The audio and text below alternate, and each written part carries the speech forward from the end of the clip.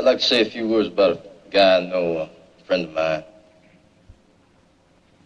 His name is Brian Griffith.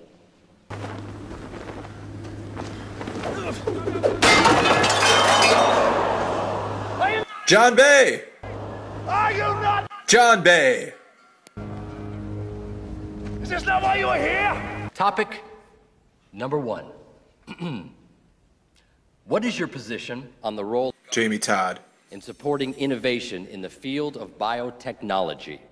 You know what they call a quarter pounder with cheese in Paris?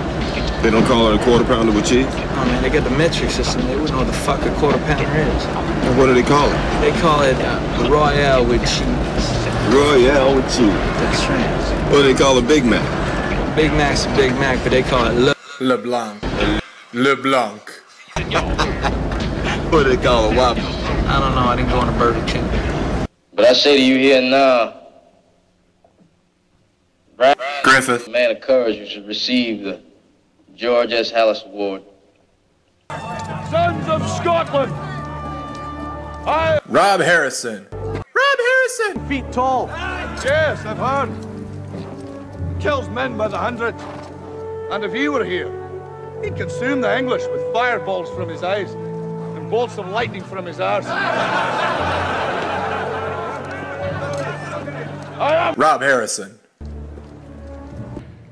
Recent research has shown that empirical evidence for globalization of corporate innovation is very limited. And as a corollary, the market for technologies is shrinking. As a world leader, it's important for America to provide systematic research grants for our scientists. I believe strongly there will always be a need for us to have a well-articulated innovation policy with emphasis on Jamie Todd. development. Thank you. 5 feet nothing, 100 and nothing, and you got hardly a speck of athletic ability. And you hung in with the best Klotmans. in the land for 2 years. And you're also gonna walk out of here with a degree from the University of... Amy's ass.